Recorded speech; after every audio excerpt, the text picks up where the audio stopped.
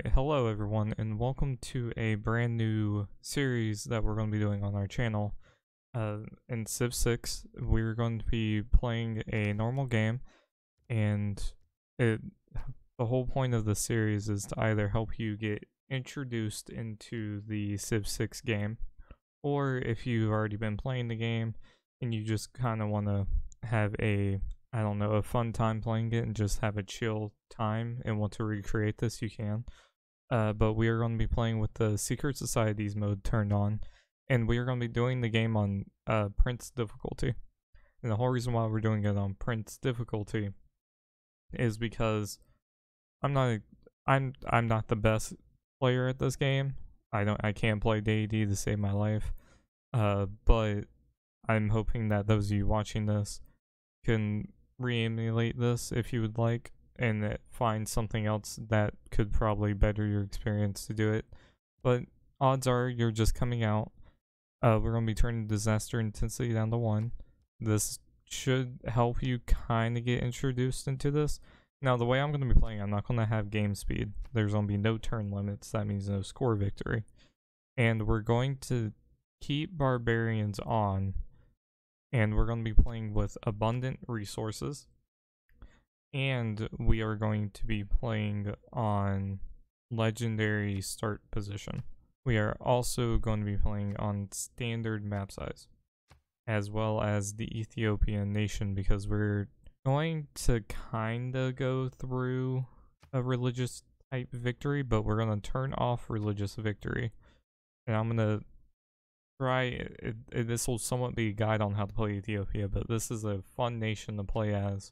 And you know, I hope that this can help out anyone. If you would like to comment down below to help others out, I'm more than welcome to let y'all do that. Just no, no calling somebody out or anything like that, please. So yeah.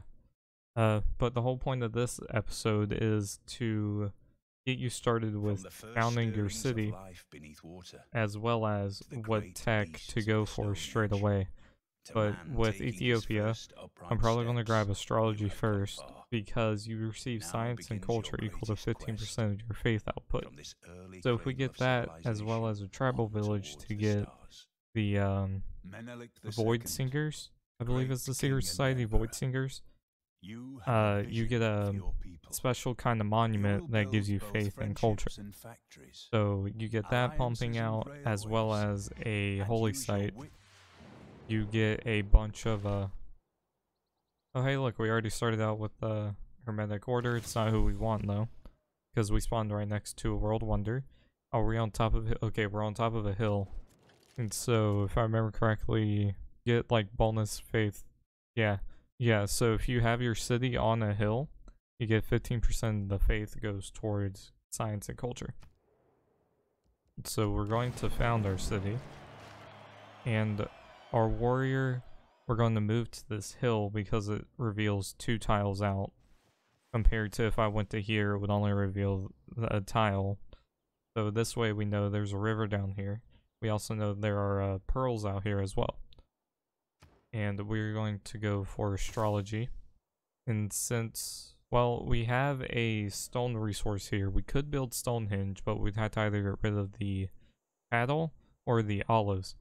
And I would not recommend doing that. You always want to start off building a scout as your first production, because it helps you get a map, helps you reveal the map more to you. And also, we want the Void Singer, so we're going to get Pangala first to get increased science and culture in the beginning as well. Because you get 2 promotions on him in the very beginning that are called Researcher and Connoisseur, which give you +1 culture for each citizen and +1 science for each citizen respectively. So that works, and again, we're going to go to this hill tile. We'll see the 2 tiles away from them, and we'll hit next turn.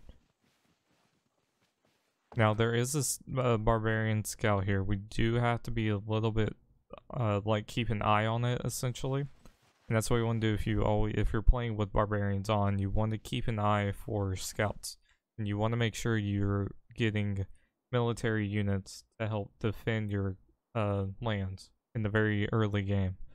Because, okay, so the barbarian camp's over here. There's a tribal village we have to get. But if the scout was to come over here and find me and go back to the camp, it spawns in a bunch of horsemen and other military units to essentially kill you or at least make your life miserable. Now, I personally, if I just get on and just want to play the game just for fun, I personally turn off barbarians because I just kind of want to sit here and, you know, listen to music. I could be doing work for school, I could be doing, I could just be talking to my friends on Discord or something like that. And so just to have something going on in the background like this actually helps out a lot with just, you know, having something to do while you're talking to people.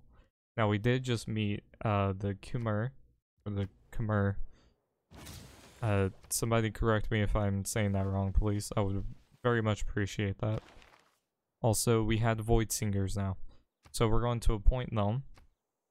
And you get the tribe, or the Old God Obelisk, which this monument is a special monument in the sense that it gives you 4 faith on top of the 1 culture that you originally get with the monument. So you're going to be getting 4 faith. Once you get Code of Laws, you can get God King, which gives you 1 gold and 1 faith in your capital, which helps out a whole lot for Ethiopia. Especially since our city's on the hill, we get 15% extra science and culture generated because of us getting a bunch of faith. Now, I'm not good at math, so I can't tell you what 15% of 4 is, but I believe it's 1 or almost 1 extra science and culture return, which is massive in the early game. Because, see, look, we're getting basically 4 science a turn over the Khmer, which means we could get a tech faster than them and declare war on them and kill them if we wanted to do that.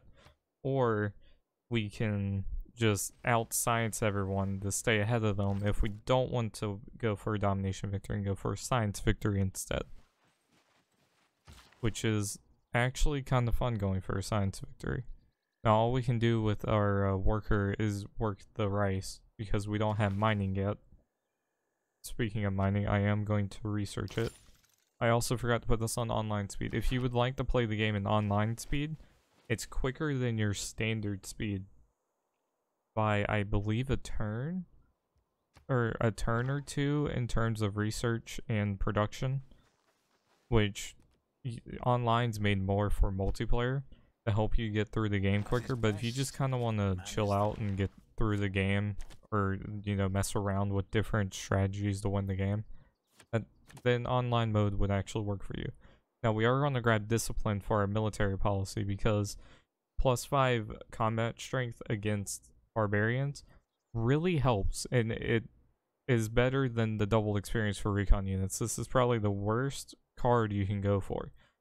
Now, if you're playing with no barbarians, you have no choice but to choose a military policy, so you have to do survey, or else you're wasting your military policies. But for economic policies, I guess this really depends on which one you want to go. If you want to go for early production, urban planning will actually help you get +1 production in the early game to produce granaries, the obelisk, military units, campuses, holy sites, whatever you want to produce. Or you can get God King, which is what we wanted to do because we wanted to get our faith out. So we could get a possible pantheon, and as well as getting more science and culture return. And so now for our civics, we could go for early trade. We could also go for craftsmanship to get extra production towards builders. Now I might want to go for foreign trade, because if I'm not mistaken, okay, no, none of the city-states actually want that. Sometimes your city-states will give you a quest to send a trade route to them to help get you a envoy to them to make it 1 step closer to being suzerain over them. And so this is weird that I don't have one, but I mean at the same time I still would suggest going to foreign trade, because you'll get a trader you can build. You can also do a joint war with someone. You also get you get +2 gold from all trade routes. That means you can get early game gold pretty quickly. And I got another builder. Okay, we have 2 builders that we've gotten from the tribal villages. Or if you are not new to Civ 6, you probably heard goody huts, or if you are new, you'll probably hear me say goody huts or tribal villages. They're the same thing. They just give you goods, essentially.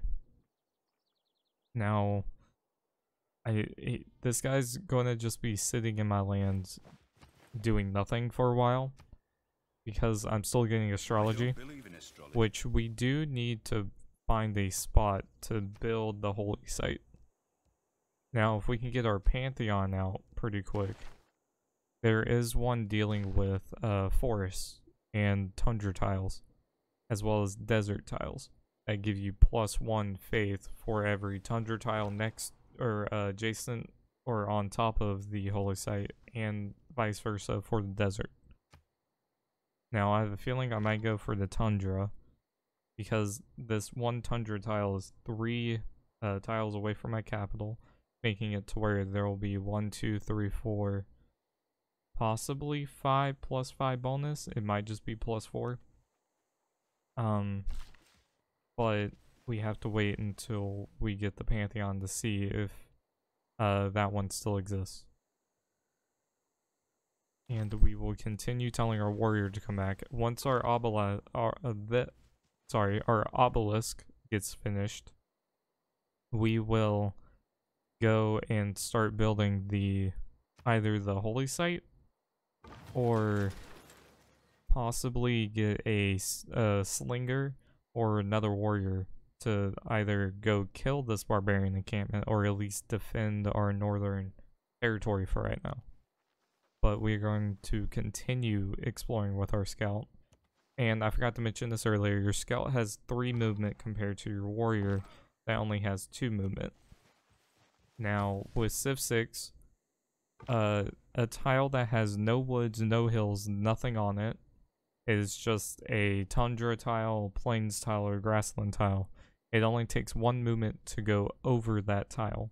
So with 3 movement, our scout can go from this deer all the way over to the river, and it can go into a radius of 3 tiles this far. Now, to go over a hill or through the woods, you have to take 2 movement out of the 3 to go through it. And to also cross a river takes 2 movement as well.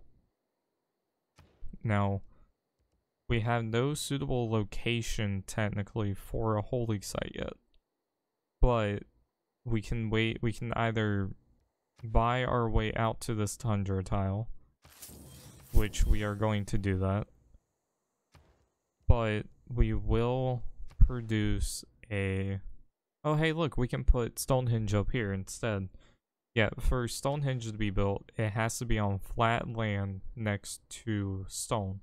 It has to be next to stone.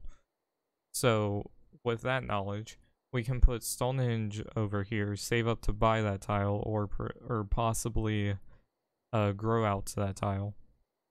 And we can put that there, giving a bonus towards the holy site, as well as found our religion. So instead, what we're going to be doing is building a warrior and going to the next turn.